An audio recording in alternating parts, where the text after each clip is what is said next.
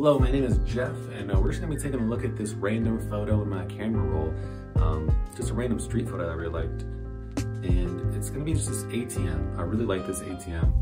I saw it when I was in Lisbon, Portugal, and it's random that it was there because I feel like once something is like very decrepit, destitute, a little worn down, we'll take it out in America. But over there, they leave it, and then you get to have all these cool stickers, and there's so many layers of it. It's like, wow, it's just like you can spend like a few minutes just looking at it, and like spacer nammer juice gastic deck.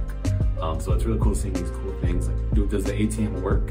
I don't know, but you have these like stickers that are just remind me of like a punk New York alley in the 1990s. Like maybe this would be in the background of The Matrix. It's really cool, and you start seeing a bunch of stories within the stickers, and I really like this because it's still there, and it was in a very affluent part of town. So, and you even have the sides of it. Like, what is this? Like, what is this random piece of wood that's just falling apart?